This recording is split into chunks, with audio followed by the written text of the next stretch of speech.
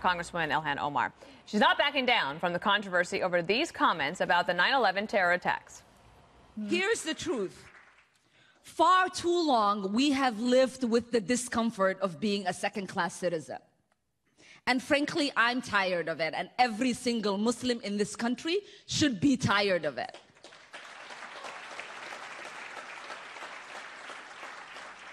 CARE was founded after 9/11 because they recognized that some people did something and that all of us were starting to lose access to our civil liberties. Freshman Democratic lawmakers now rushing to Omar's defense. Alexandria Ocasio-Cortez attacking the New York Post for responding to Omar with this cover. Watch. Printing on the front page to circulate all around New York City an image that is incredibly upsetting and triggering for New Yorkers that were actually there and were actually in the radius, that woke up one morning or were in their schools and didn't know if they were going to see their parents at the end of the day. To elicit such an image for such a transparently and politically motivated attack on Ilhan, we are getting to the level where this is an incitement of violence against progressive women of color. And Rashida Tlaib also claiming Omar is being unfairly targeted. They do this all the time to us, especially women of color. They do that. They take our words out of context because they're afraid, because we speak truth. We speak truth to power. This is just pure racist act by many of those, hateful acts by those, because she does speak truth when it talks about different issues that they don't disagree with. And I'm really outraged. One of the first people to come out against Omar's comments is Congressman Dan Crenshaw, who lost an eye fighting terrorists in Afghanistan. AOC facing new backlash for this Twitter attack on the decorated war hero, telling him to, quote, go do something about domestic terrorism. Omar also dragging President George W. Bush into the controversy with this tweet. The people and the people who knocked these buildings down will hear all of us soon. Was Bush downplaying the terrorist attack? What if he was a Muslim? So a lot to unpack here. Greg, let me start with you in terms of what George W. Bush was sending a warning to the terrorists. Yeah, she's not very good about Jesse is the king of whataboutisms.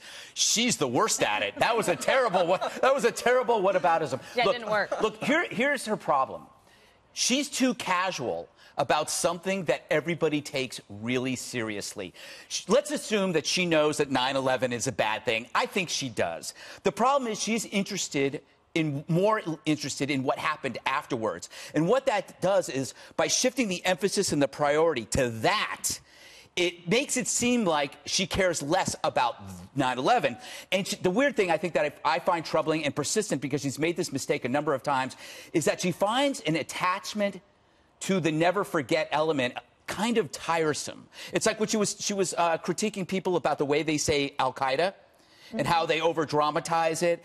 It was like she was saying that you place too much importance on the threat of terror, because in her mind, the real importance is about her as a victim. And so even here, when they're talking about, like, you better not criticize her because she could become a victim of something, it's like, well, we could just say the same thing about the very criticisms you say about us. It is interesting to watch how, like, Congressman Dan Crenshaw and AOC and the other, like, they go back and forth on Twitter, and it's kind of strange, but kind of good to see the fight. Yeah, I don't think she's fighting fair, because she blames every attack on her being a black female Muslim refugee instead of actually addressing what she said. To Greg's point, I think the impression that she was giving off was she cared more and thought that Islamophobia was a bigger threat than radical Islam. And no one actually believes that. I don't think she's a hero. I also don't think she's a victim. I think she's a below-average talent who doesn't have the sensibility to survive very much longer in Congress. She's a lightning rod. How do you know that? I don't think she's going to last. I'll tell you why. Because she's already on double-secret probation, and she's 3 months in. Sounds like a low-intelligent individual. And, and I think if she wasn't friends with AOC, the rest of her caucus would just cast her aside, because she's not worth the trouble. She's one of the first 2 Muslim women in Congress. They're going to cast her aside. Give me a break. She's been much more of a headache than she's been an asset. She didn't need to minimize what happened. Well, she was very dismissive about 9/11, and a lot of people take that very seriously, especially the newspaper in Manhattan. And if any newspaper is going to put that on the front page, I think the New York Post has complete license to do that. What I don't like is that she never really acknowledges what she says once she's attacked. She says, you're only attacking me because of my identity, not what I actually said. And that's like playing sports against someone. They're always complaining to the ref. You know, they're getting dominated play after play after play, and they're always whining to the referee. She just does not have the talent, I don't think, to stand in the ring and fight. This is not whining when she's being attacked like this. This is an existential threat. She's getting death threats. What's an existential She's getting death threat? threats on a daily basis. What is Geraldo, we all get death threats. I get them. When you the bar is some low. people deserve them. Yeah, but you know the bar is low now. I'm social media. I'm a New Yorker. President Trump I gets understand. death threats every day. Yeah. As a New Yorker, I understand you speak with solemn hushed tones when you talk about 9/11. I lost friends and neighbors on 9/11. I get it. It is awful. 343 firefighters, 71 cops. I get it. It's a mass murder, a mass grave downtown.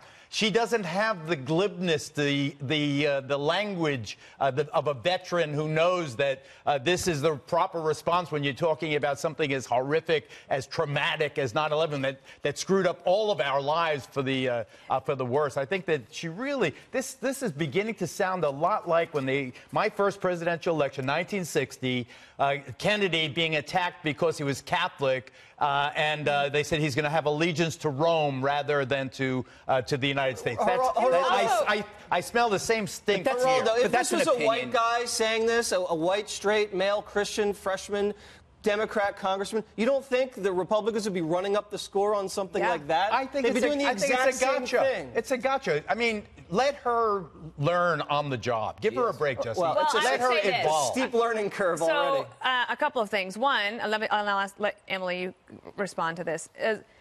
To go after President George W. Bush, right? Like, of all people in a position of power, the leader of the free world at that time went out of his way to make sure that it was clear that he did not think that all Muslims were terrorists. That's what he meant. And when he was talking about them, like those people, he's talking about the actual people who perpetrated the act. Well, that's why I think, yes, and why so many of these statements are so false. It's based on such a lack of education of the entire situation. And what frustrates me is reducing.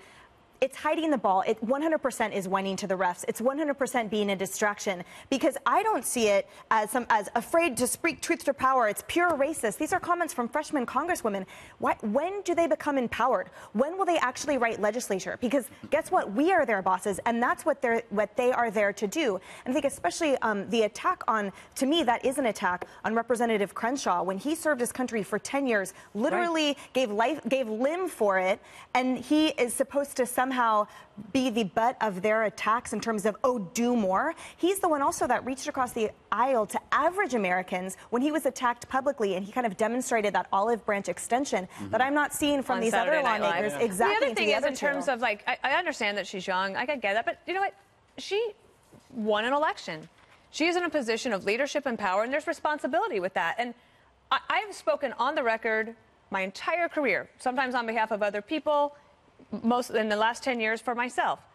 I can remember one time where I was taken out of context.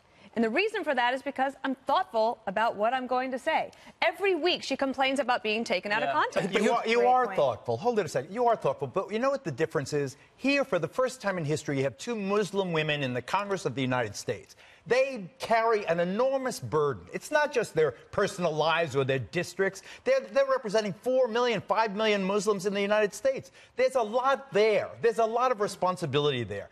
They're growing in the job. It is difficult for them. They have a great platform. And what are they using their platform for? Yeah, I mean, I don't see religion, so I don't. I actually resent.